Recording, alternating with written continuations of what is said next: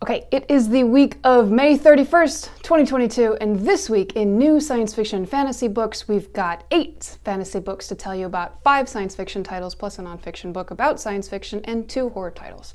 Locus is the magazine of the science fiction and fantasy field, and our definition of science fiction fantasy also includes horror, young adult, middle grade, nonfiction, art books, and related books. We have a pretty inclusive definition of science fiction and fantasy, and like the Supreme Court's definition for pornography, we know it when we see it. Anyway, you're into books, they're into you, and we're here to talk about the titles that are coming out this very now. Let's get into it. We'll start by telling you about a few fantasy titles. First up, we'll mention an urban fantasy novel from Juno Dawson called Her Majesty's Royal Coven. This book is coming out this week from Penguin in trade paperback, ebook, and audio. It's the first in the eponymous trilogy about a covert government, Coven, in the UK, and the first adult title from the best-selling YA author of This Book is Gay. Publishers Weekly described Her Majesty's Royal Coven as follows. A gradually building layer of political commentary ultimately reveals a complex metaphor for the UK's socio-political climate and mainstream transphobia. Elizabeth Jewell of Gibson's Bookstore in Concord says, "Come for the Spice Girls parallels, stay for the ideological differences and how to handle an apocalypse." Next up is a young adult feminist fantasy book called The Merciless Ones by best-selling author Namina Forna, coming out from Delacorte in hardcover, ebook, and audio. This is the second book in the Gilded Ones epic fantasy series, inspired by West Africa. It's about a girl who is destined to either save the world or destroy it. The starred review from School Library Journal said, "This book shimmers like gold," and BuzzFeed said, "This action-packed sequel is even more thrilling than the first." We also have a book by Alex Shvartsman called The Middling Affliction from publisher Arc Manor in trade paperback, ebook, and audio. This urban fantasy novel is the first in the Conradverse Chronicles series about wisecracking PI/monster hunter Conrad Brent, who hides the fact he has only middling powers while he protects the people of Brooklyn, New York from monsters and magic. Somebody's got to do it. There's a new title coming out from best-selling Canadian author Kelley Armstrong called A Rip Through Time, a fantasy coming out from St. Martin's, the Minotaur imprint, in hardcover, ebook, and audio. Our hero Mallory wakes up in 1869 in a new body, shifting from being a homicide detective in the present to being a housemaid in Victorian Scotland. She works for an undertaker/medical examiner, so you know there's going to be an interesting dead body as part of the story. This particular interesting dead body, the strangulation of a young man, is reminiscent of the attack that happened to our hero that set off the plot problem. So, of course, if she can only solve this murder mystery and catch the murderer, she might stand a chance of getting back home to her own time period. Moving on to science fiction, we saw a book called Walk the Vanished Earth by author Erin Swan from publisher Viking. This post-apocalyptic science fiction novel is coming out in hardcover, ebook, and audio. It follows 7 generations of Americans surviving from 1873 Kansas to 2073 Mars. This is a debut novel. Another science fiction title coming out this week is a novella called These Prisoning Hills by highly acclaimed short story author Christopher Rowe from Tor.com in trade paperback, ebook, and audio. This science fiction/weird novella is set in the world of Rowe's The Voluntary State, which was nominated for a Hugo and a Nebula when that story came out. The publisher describes this book in these words: "In a long ago war, the all-powerful AI ruler of the voluntary state of Tennessee, Athena Parthenus, Queen of Reason, invaded and decimated the American Southeast. Possessing the ability to infect and corrupt the surrounding environment with nanotechnology, she transformed flora and fauna and the very ground itself into biomechanical weapons of war." Next, we'll mention an SF horror novel of First Contact by K.C. Jones called Black Tide. This novel is coming out this week from Tor, the Nightfire imprint, in trade paperback, ebook, and audio. A meteor shower is just the start of widespread destruction and an invasion of unspeakable horrors. After a reckless one-night stand... Why would a one-night stand ever lead to problems? Anyway, after a reckless one-night stand, Mike and Beth wake up to a cataclysmic reality and have to learn to support each other to survive the nightmares come alive on Earth. A first novel, probably a little Lovecraftian. We also want to mention a nonfiction title called Queering SF Readings by Ritch Calvin.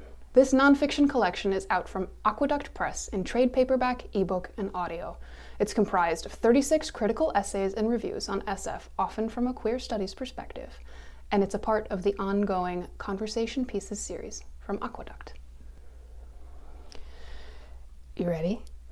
In brief, we want to mention a handful of other books we saw come out this week. We saw Maria Adelmann's fantasy book, How to Be Eaten, from Little Brown in hardcover, ebook, and audio. From Open Road and author Piers Anthony, we saw 6 Crystal Princesses in trade paperback, hardcover, ebook, and audio, the 46th book in the Xanth series. That's quite a run.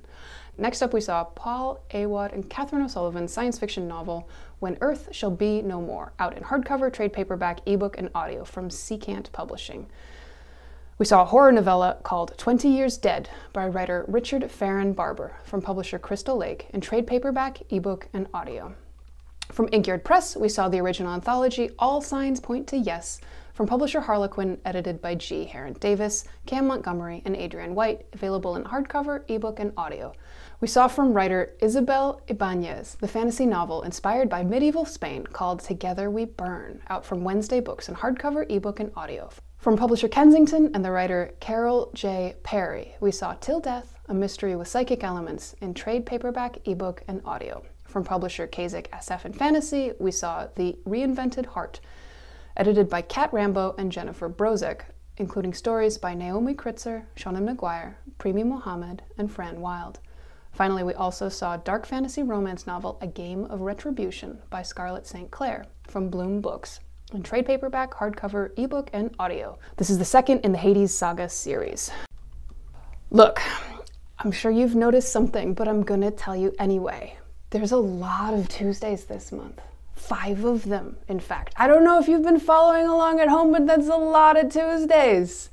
This is the 5th Tuesday, which I think might make a pretty good band name, the 5th Tuesdays. You might already know, big publishers tend to release books on Tuesdays to maximize their chances of getting their book on the bestseller list, because for whatever reason, the bestseller list count from Tuesday to Monday every week. Spare a thought for these hardworking book editors tackling 5 Tuesdays in a month. At any rate, I'm going to pivot next to a few new titles that came out recently in the selection I like to call In Case You Missed It. In case you missed it, we want to mention Trouble the Waters, edited by Cherie Renee Thomas, Pan Morgan, and Troy L. Wiggins. This anthology came out in trade paper from Third Man Books in January 2022. Locus reviewer Alex Brown reviewed this title in the March 2022 issue. They said, "I could easily write about each and every entry here, but for brevity's sake, I'll focus on a few favorites. I couldn't stop thinking about the unsettling story by Nana Aradaughter, Salt Baby. Desperate for a child, a couple create one out of salt, but tragedy strikes again and again." In Dance of Mial by Maurice Broadus, our narrator has a broken mind, broken heart, broken spirit, broken self. The narrator Farron encounters the river Muma, a water creature similar to the Mami Wata, and things take a turn for the worse or the better. You must judge for yourself. Adrienne Marie Brown's Call the Water is as creative as its narrative style. Written entirely in lowercase and with no indents at the beginning of each paragraph, it centers on 2 women from Detroit, Cindy and her grandmother Maria, as the city struggles to access clean water. Nala Hopkinson's story Whimper is about a young woman who jumps into a river to hide with a group of others from the monsters chasing them. Another title we want to mention that came out recently is Mickey 7, written by Edward Ashton, published by St. Martin's in hardcover. This book came out in February 2022. Locus reviewer Gabino Iglesias described the title as follows.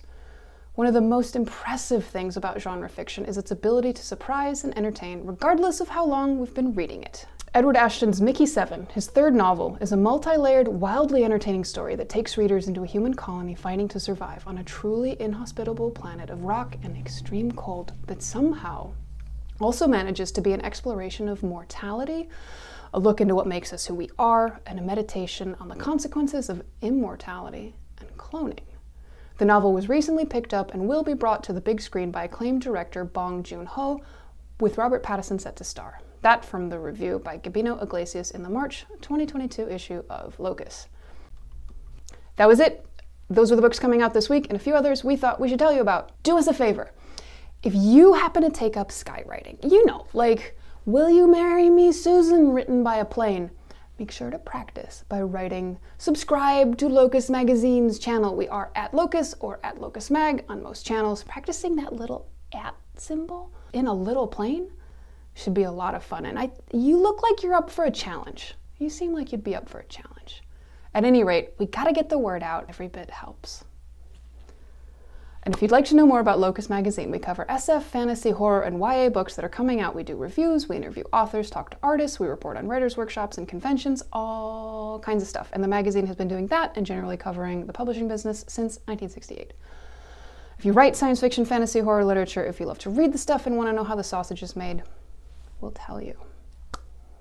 Go check us out at our website, www.locusmag.com. You can subscribe to the print magazine. Locus is available in a digital edition, or you can donate to what we do via our Patreon or direct donation. We are a 501c3 nonprofit.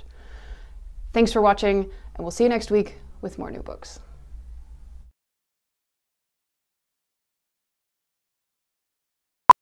The consequences of immorality. I'm gonna go back again. That was a long sentence.